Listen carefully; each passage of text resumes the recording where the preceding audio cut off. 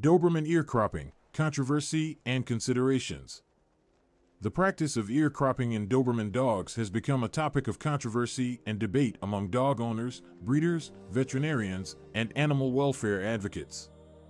Ear cropping is a surgical procedure to shape the ears of dogs, often performed for cosmetic reasons. Firstly, it is important to understand the history of Doberman ear cropping.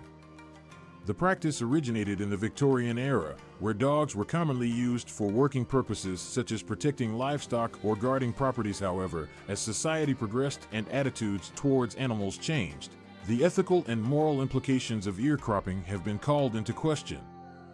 Many argue that it is unnecessary and cruel to subject dogs to unnecessary surgery for purely cosmetic reasons. There are several reasons why people choose to crop their Doberman's ears.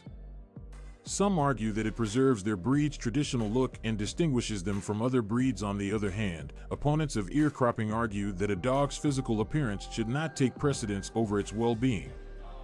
They believe that natural ears and Dobermans are beautiful and do not need alteration. In many countries, including several states in the United States, ear cropping in dogs is prohibited unless it is performed for medical reasons. The American Veterinary Medical Association, AVMA, opposes the practice of ear cropping and tail docking in dogs for cosmetic purposes. Potential Doberman owners should carefully consider the pros and cons of ear cropping before making a decision.